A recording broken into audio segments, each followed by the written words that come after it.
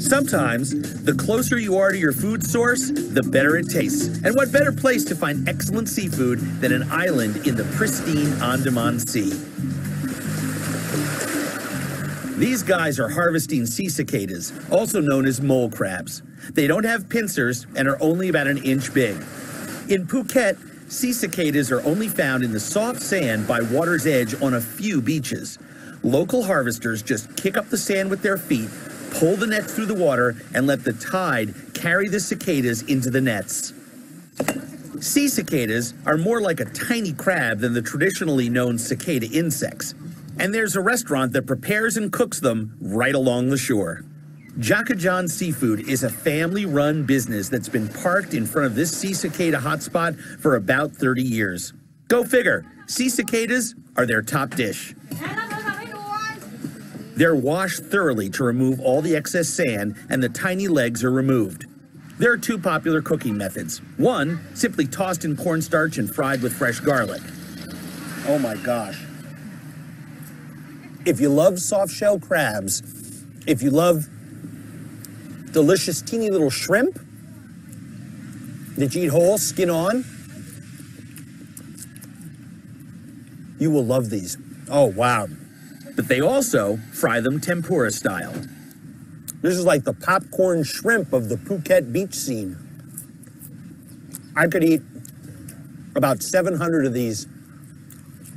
Tiny crabs often get overlooked, but gathering them right in front of the restaurant that serves them, now that's worth stopping to check out. You know the old saying, when in Rome? Well, when in Iceland, you do as the Vikings do, which means you head towards the sea where Icelanders eat a vile and revolting dish known as hakarl. Simply put, it's rotten shark. I'm told eating it without gagging separates the men from the boys. The largest farm where hakarl is produced is located an intentional 3 hours from Reykjavik. Producers aren't allowed anywhere near civilization because the smell is so foul. People are known to get violently sick just from the stench. Take a look at the Hildebrander farm. Talk about picturesque, but the beauty takes a back seat to the overriding agitation to your olfactory senses. I know in an instant where the putrefied shark is kept, an old wooden hut up the road. Hakarl is made from the Greenlandic shark, which is one of the few sharks able to live in the cold Atlantic waters here. They say the meat is poisonous when fresh because of the shark's high level of uremic acid. Those who attempt to eat the meat too soon have been known to vomit blood. Iceland's ancestors spent years trying to figure out how to treat the meat so that it can be eaten. Their solution? Let it rot. Gudjon Hildebrander runs the family hakarl business. So the fish comes out of the water and it comes to you. Yeah. You don't just keep it here on the... No, we don't keep it here. Well, we just cut it similar like normal fish, and we cut it in 5 or 10 kilos pieces and put it in special wooden boxes for fermentation for 6 to 8 weeks. Wow. And then what happens? Then we hang the pieces up for drying. Can we see it in the boxes? No, I'm sorry, you can't. Why not? Well, there has to be a secret. I appreciate that. Can we see it in the drying room? We can take a look at it. All right. Holy moly. This is incredible. My God. Hanging from the rafters are 60 sharks, all cut up in pieces like they were ham shanks. Each chunk that you see here is 3 times smaller than its original size. The meat naturally shrinks during the fermentation process, making it easier for Gudjon to cut and hang each slab. They'll hang here for at least 2 to 3 months before eating. The skin looks like it would just rip you open if you touched it. It's so sharp. Yeah, it's very sharp. And in the old days, they used it like for sandpaper. They tried to use everything back then. I have to admit, hakarl looks edible, but there's something about unrefrigerated meat hanging on hooks unprotected from the elements that makes me a little wary. It smells like something died. Yeah. Yeah. I'm gonna bring you a very good piece. I like mine medium rare and not too oily. Okay, that's no problem. It's very accommodating, these Icelanders. We have a very, very good one here. Oh, yeah, I was eyeing that piece before. Wow. Beautiful piece. That is stunning. Do you need me to grab a piece of fence to put it on? No, that's okay. Yeah, you're all right? Yeah, I'll just... You're just gonna nail it up or something? Yeah, maybe we'll just put it up here. Oh, yeah, there you go. And, see. Nice one. And smell it. Oh, my gosh. It doesn't... It smells like ammonia. Yeah. Do you want one? Sure. The smell is a little intimidating. Yeah? Okay.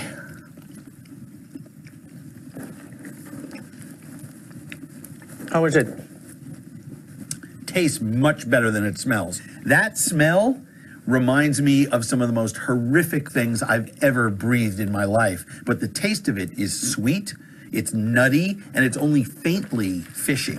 I'll take another piece. Another one? Oh, yeah. Yeah, no problem.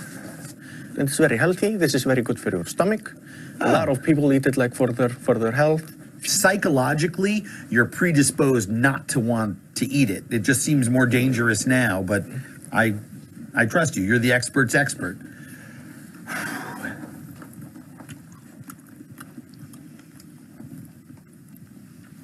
Oh, that's hardcore. That's serious food. You don't want to mess with that. That's not for beginners. Oh my gosh.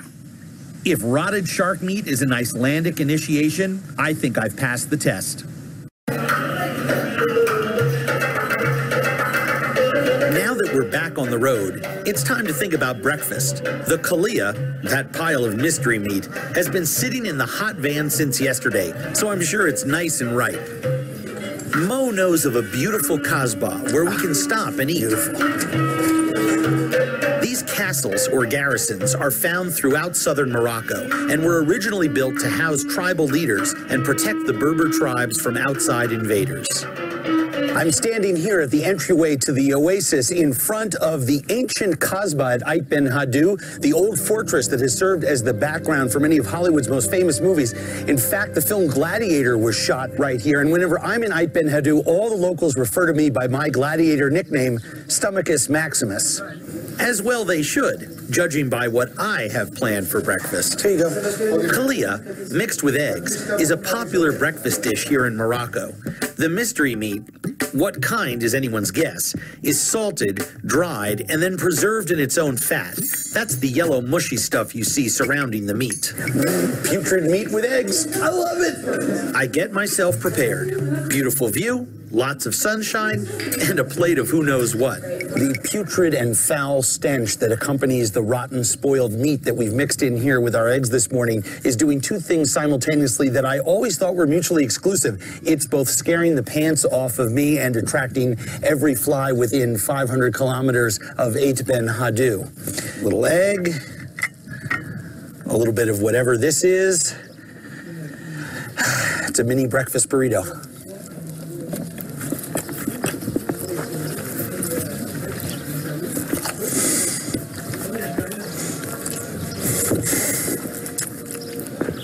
Oh my gosh. That is really strong. The smell through my nose is of rotted meat.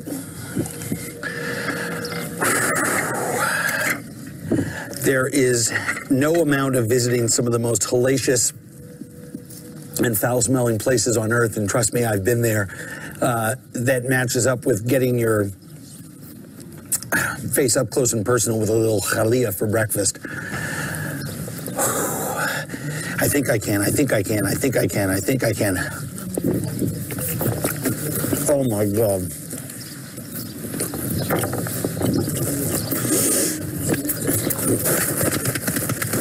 Thank God there's some kind of chicken egg in there to sort of soften the blow.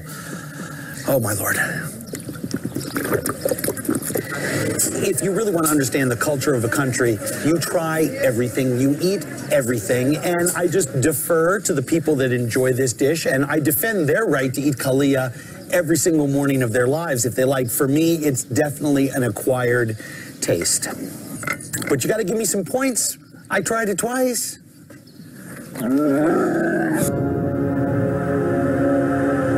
The state of Alaska is arguably the least connected of any of the United States. Aside from Anchorage and Fairbanks, many cities and villages are accessible only by sea or air for much of the year. The small fishing village of Bethel, Alaska is one of those landlocked towns. Located on the western side of the state, Bethel is a lifeline for the dozens of tiny villages that dot the Kuskokwim River. The river and surrounding wilderness provide a way of life for many families here, most of whom are Yupik Eskimos. Sourcing food here in the winter is a challenge, to say the least.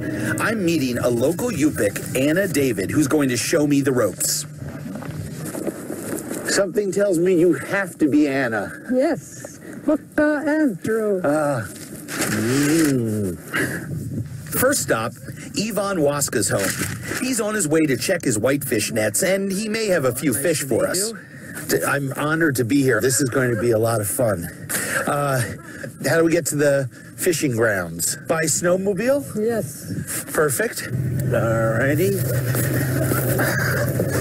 You ready back there? I'm ready. All right, hang on.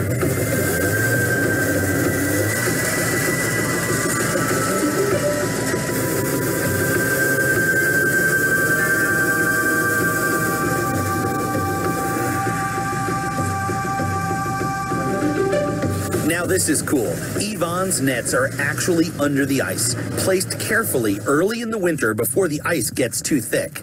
His method of fishing is common in the Bethel area, and it's pretty labor intensive. Now the Jewish kid from New York always has to unwind the rope. Ivan begins by chipping through the ice with a handmade ice pick. No power tools required here. Ivan is a man of few words but much wisdom. Because of the thickness of the ice, the nets are actually down about 10 feet under the surface. That's a whitefish. You're darn tootin' it is. Overall, it's a productive morning as we pull about 20 whitefish up. All right, hey, Yvonne. We only have one small problem now. I can't feel any of my hands. No need for additional refrigeration. We take a few fish and head to our next destination. Ta-da! I hope I didn't goof up the nets too much. You should cut more fish. Next time when I come up. Thank you very, very much. Oh, yeah. Hop on, sister. Yvonne has other fish to fry, so I'm going with Anna to her good friend Lucy Crow's house for a little lunch.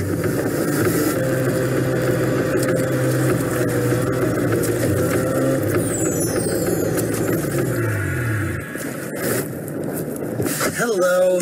Come in. I'm Andrew. I'd like you to meet Lucy Crow. Hi. Nice to meet you. Thanks for having us in your home. Lucy is preparing a variety of traditional native dishes. When she and Anna were growing up, there was no electricity, no refrigeration, baking was unheard of. Everything they ate was either fresh, dried, or smoked. Today, we're eating something called stinkheads, boiled blackfish, seal soup, once again, a gutuk or Eskimo ice cream. But first up, the blackfish, topped off with seal oil. Sounds tame enough. Here I am. You. All right, so what do? You took the head. You eat the head, push it against the roof of your mouth and your teeth, and just kind of get all the goodness out. Oh. Yummy, yummy, yummy.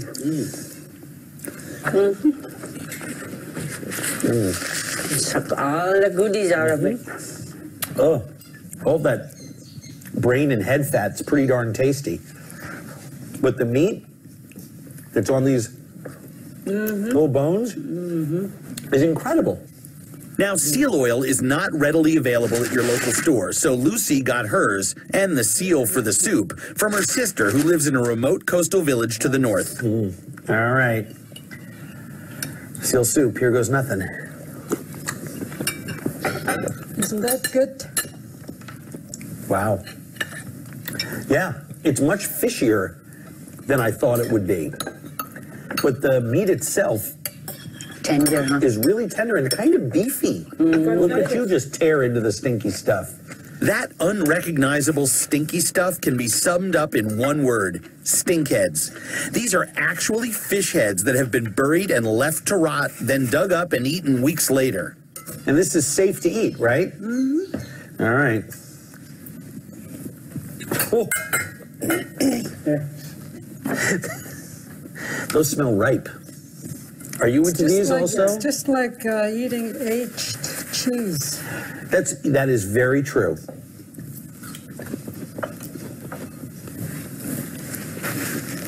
You don't like it?